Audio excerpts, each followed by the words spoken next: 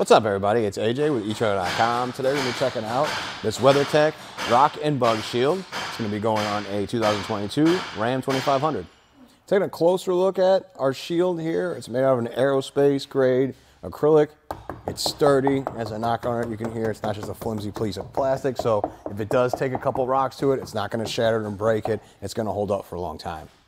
How it attaches is underneath. It does use some of the spots there where you have the fasteners, so you'll have to pop those out to install it, but I like that it is fastened in there. It's not just some tape that we put underneath there to tape it in place. It's actually fastened, so you don't have to worry about it coming off.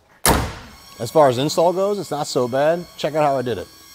First thing we want to do before lining up our bug shield, and we're going to want to do a test fit, but before we do that, let's clean off the area we're going to be working on. So I just got some alcohol here on this cloth. I'm going to go up the rubber strip. We already cleaned off the top of the hood, so just come here on the bottom before we start doing our test fit.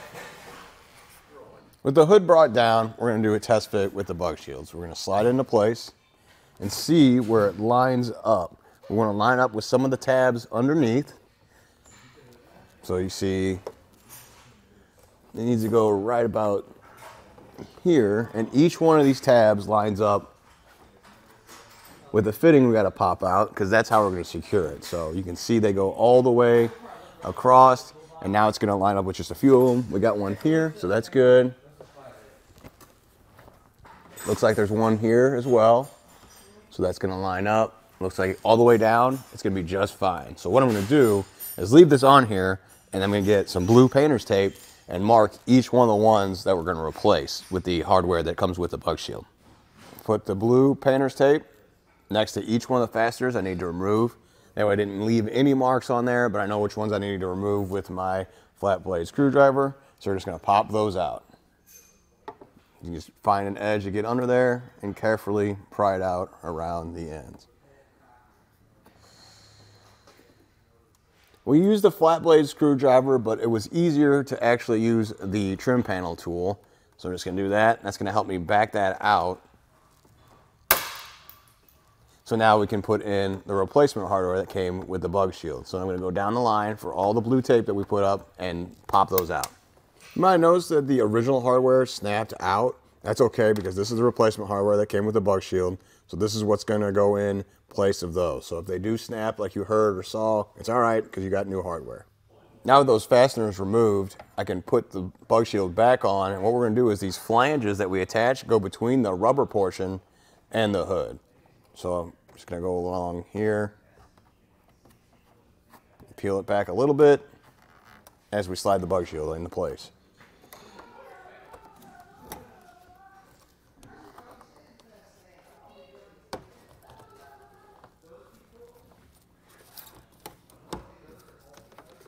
Now we're going to put our new fasteners into place.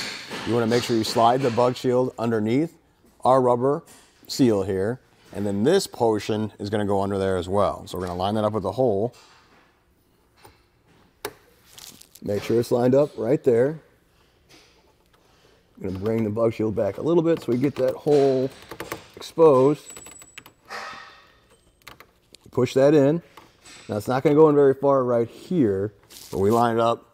Start the screw just a little bit. Don't go too much because it can expand as you do that.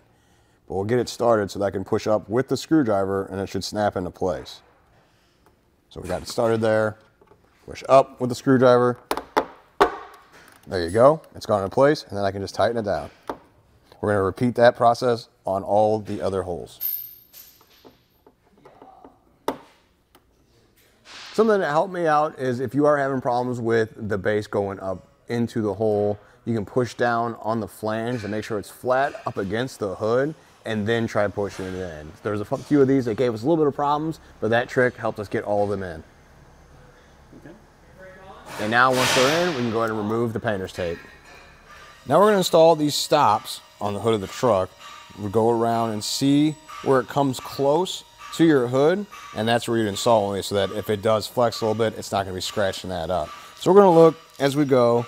It looks like this area, it comes the closest. Up on top, it really doesn't get that close. We're going to go on both ends here. We've already cleaned off the area. So just peel back the stop and stick it into place. So I'm going to go right here in the corner because that's where it's the closest. Seems good right there. Now we don't have to worry about if it does come down, it'll hit that stop before it touches the paint. Now we're going to repeat that for the other side and any other places where it looks like it's coming close. Overall, it wasn't too bad to get installed. Didn't take me that long. And once it's on there, it actually looks pretty nice. It looks factory with the truck. And I know it's going to help protect any rock chips from getting kicked up there or even just bugs hitting it. It's going to be nice not to worry about the front of the hood here. Well, I think that does it. Thanks for hanging out and hope this helped.